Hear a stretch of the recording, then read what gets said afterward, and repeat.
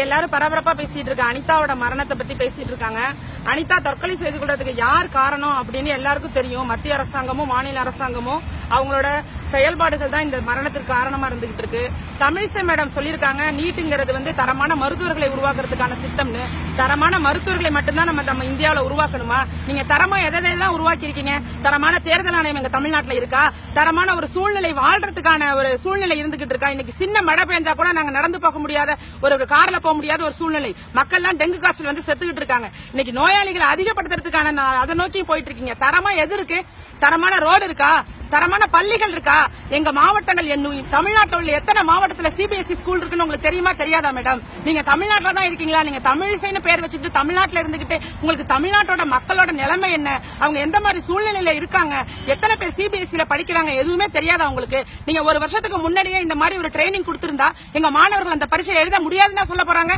கண்டிப்பா எழுதிருப்பாங்க. 1176 மார்க் எடுத்த ஒரு பொண்ணால நீட் பரீட்சை எழுதி பாஸ் பண்றதுக்கு அந்த பொண்ணுக்கு தகுதி இல்லையா? எவ்வளவு ஏழ்மையில இருந்து அந்த பெண் படிச்சு இவ்வளவு பெரிய சாதனை பண்ணிருக்காங்க. நீங்க என்ன எல்லாரும் என்னமோ ஆதரவு, அதோட ஆறுதல் தெரிவிக்கிற மாதிரியே நீங்க நீட்டை ஆதரவு பண்ணியே பேசிட்டு இருக்கீங்க. நீட்டு நீங்க போடுற திட்டம் எதுவுமே மத்திய அரசாங்கத்தோட திட்டம் எப்படி இருக்கு அப்படின்னு நான் சொல்லவா? நீங்க பண்ற திட்டம் digital India, make India, clean India, என்னென்னமோ இந்தியா, எல்லாத்தோட முடிவு அப்படிங்கிறது ஒரு பெரிய தலைவாழைய போட்டு அதுல 10 பச்சடியை வச்சு நல்ல பலகாரம்லாம் வச்சு கொஞ்சோண்டு மலத்தை வச்சுட்டா எப்படி இருக்குமோ அதுதான் உங்க திட்டத்தோட முடிவு. உங்க திட்டங்கள் எல்லாத்தோட முடிவும் நான் சொன்ன எடுத்துக்காட்டை நீங்க பொருத்தி பாருங்க. எல்லா சிந்தனையாளர்களும் இந்த எடுத்துக்காட்டை பொருத்தி பாருங்க. இதே மாதிரிதான் மத்திய அரசாங்கம் செயல்பட்டு இருக்காங்க. இன்னைக்கு மக்கள் எல்லாரும் விழிப்புணர்வாயி நீங்க இந்த ஊடகங்களை பார்த்து ஏமாறாதீங்க. இந்த ஊடகங்கள் எல்லாமே உங்களை ஏதாவது ஒரு விதத்துல ஜாதி கலவரத்தை தூண்டுற மாதிரியும் உங்களை வேற ஏதாவது பண்ண வைக்கிறது, உங்களை உணர்ச்சி வசப்பட வைக்கிறதுக்கு தான் போராடிட்டு இருக்காங்களே தவிர என்ன பிரச்சனை இன்னைக்கு பேசி முடிவுக்கு வந்துட்டாங்களா?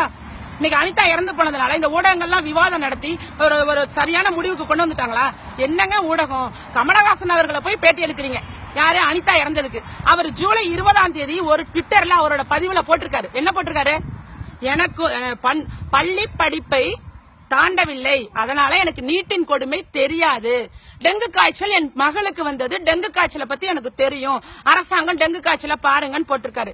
நீட் எக்ஸாம பத்தியே தெரியாத ஒரு மனிதர்கிட்ட போய் அனிதா இறந்ததை பத்தி எதுக்கு பேட்டி எடுக்கிறீங்க?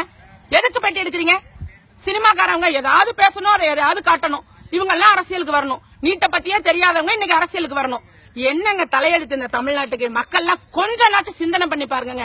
நீட்டுனா என்னன்னு எவ்வளவு தடவை நாங்க பேசிட்டு இருக்கோம். உண்ணாவிரதம் இருந்து பார்த்துட்டோம், பல போராட்டங்களை பண்ணி பார்த்துட்டோம், அனைத்து கட்சி கூட்டத்தை கூட்டணும்னு சொல்லி பார்த்துட்டோம். எல்லா மேடைகள்லயும் நாங்க நீட்டு பேசிக்கிட்டே இருந்தோம். அப்ப எல்லாம் உங்க யாருக்குமே நாங்க பேசுறது காதலையும் உழுவல.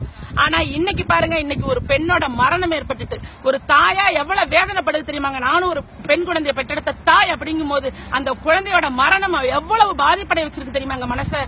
நிச்சயமா அந்த கனவு கலை அதோட ஆத்மா சாந்தியே அடையாதுங்க. தமிழ்நாட்டுல இதே மாதிரி இன்னும் எத்தனை உயிருங்க சாக போகுதோ. இந்த அரசியல் பண்ணி இந்த ஊடகங்களும் ஒரு பணம் சம்பாதிக்கிறதுக்காக டிஆர்பி ரேட்டிங்காக அவங்களோட நிகழ்ச்சிகளையும் அதிகப்படுத்தி என்னடா நடக்கும், எங்கடா இழவுன்னு தான் உட்காந்துருக்காங்க இந்த மீடியாலாம். என்ன நினைச்சிட்டு இருக்கீங்க? விவாதம் பண்றதுக்கு என்ன ஒரு பணத்தை வச்சுட்டு விவாதம் பண்ணுவாங்களா யாராச்சும்? அட்லீஸ்ட் அந்த பொண்ணோட டெட் பாடி எடுக்கிற வரைக்கும் அமைதியா இருக்கலாம்ல. அது வரைக்கும் கூட அமைதியா இல்லாம ஒரு பிணத்தை வச்சுக்கிட்டு நீங்க பண்ண அநியாயம் எங்கேயுமே நடக்காது. நீங்க விவாதம் பண்ணி மக்களை எல்லாம் பைத்தியம் முடிக்க வைக்கிறீங்க. தயவு செஞ்சு அதை நிப்பாட்டுங்க. நீங்க உங்களால ஏதாவது மக்களுக்கு நல்லது செய்ய முடியுதா, மக்களுக்கு ஏதாவது விழிப்புணர்வு உண்டாக்கி அவங்களுக்கு நன்மை செய்ய முடியுதா, அது மூலமா உங்களுக்கு முடிவு வருதா, அப்ப நீங்க விவாதத்தை பண்ணுங்க. அதை விட்டுட்டு நீங்க விவாதம் பண்றதுனால இங்க ஒண்ணும் நடக்க போறது இல்ல.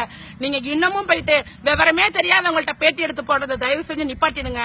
கமலஹாசன் சார் நடிகரா இருக்கலாம், சிறந்த கலைஞரா இருக்கலாம், அவர் பத்மஸ்ரீ வாங்கியிருக்கலாம், எந்த அவார்டு வேணாலும் வாங்கியிருக்கலாம். அவரோட பதிவுல நீட்டின் கொடுமை தெரியாதுன்னு போட்டிருக்காரு. நீட்டின் கொடுமை தெரியாதுன்னு போட்ட ஒரு மனிதர்கிட்ட நீங்க போய் எதுக்கு பேட்டி எடுத்தீங்க? இந்த லைவ் நிச்சயமா கமலஹாசன் சாரே பார்க்கணும், கண்டிப்பா பார்க்கணும். நீங்க போய் பாருங்க, யார் வேணாலும் அவரோட ட்விட்டர் பதிவுல பாருங்க. ஜூலை 20ஆம் தேதி அன்னைக்கு போட்டிருக்காரு.